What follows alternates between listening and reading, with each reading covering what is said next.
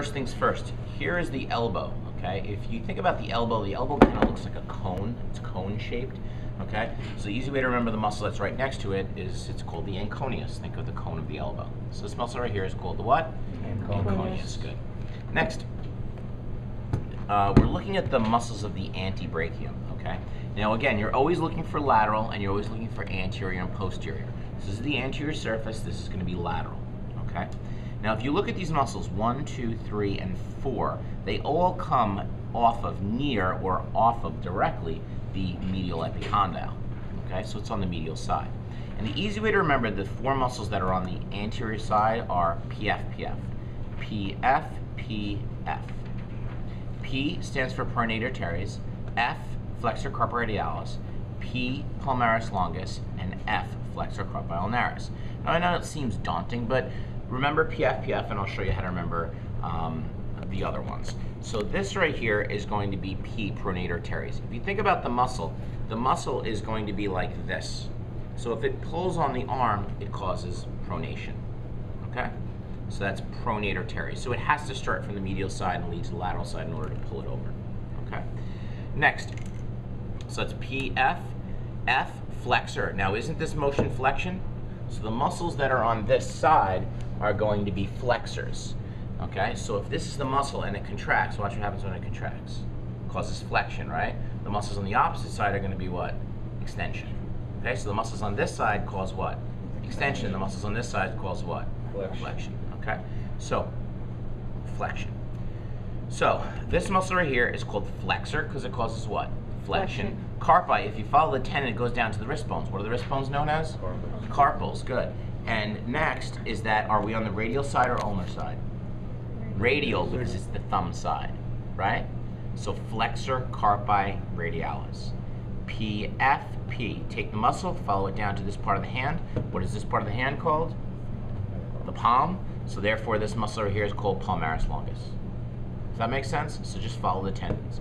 So PFPF. F is flexor because it causes what? Flexion. Carpi because the tendon goes down to around the where? Carpals. And are we on the ulnar side? Yes. We're on the ulnar side, yes. So this is the flexor carpi ulnaris. Okay? So again, PFPF. Does everybody understand that? Now on the exam, there's a good chance that the model is going to be set up like this. And if you think about it, the person that's going to be there before you is going to be moving the model around like this. Now that, with these models, usually if it's in the stand, you're allowed to move them. So if you move the model like this and the person comes up behind you, okay, and then they're the next person, they're going to have a different perspective than how you saw it, okay? So you're going to have to work with it yourself. So my strong suggestion is the first thing I would do when you get to any muscles that are in this area is identify where PFPF is. PFPF. Does everybody understand that?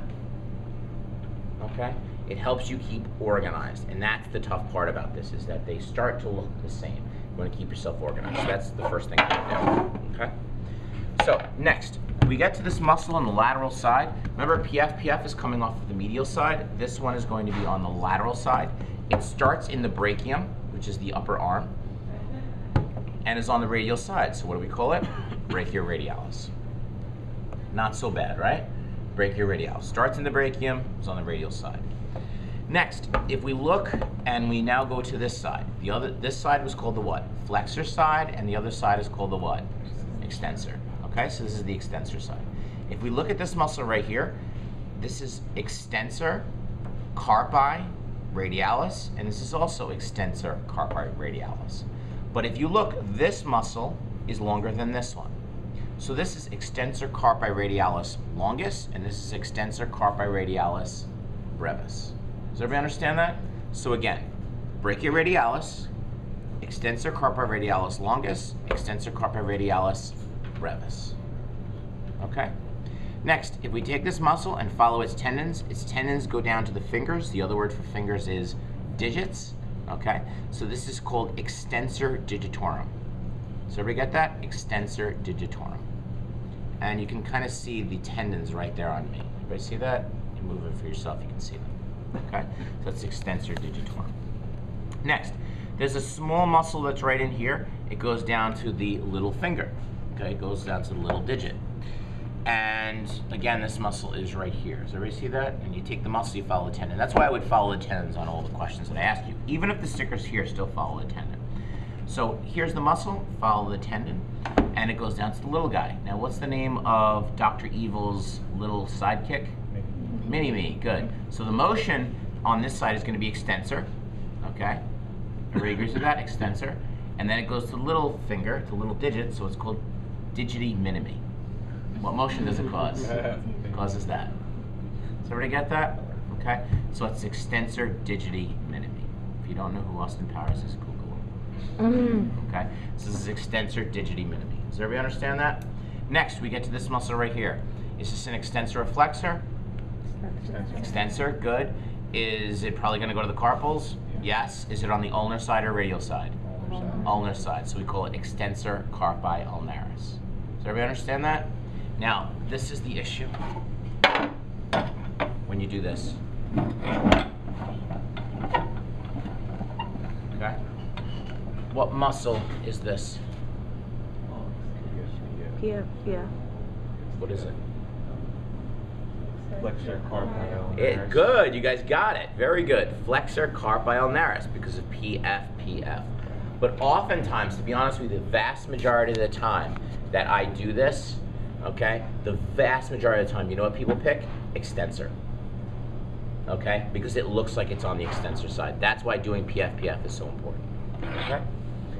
The last two I want to do are this muscle right here. If I take part of pfpf off, this one right here is called flexor digitorum superficialis.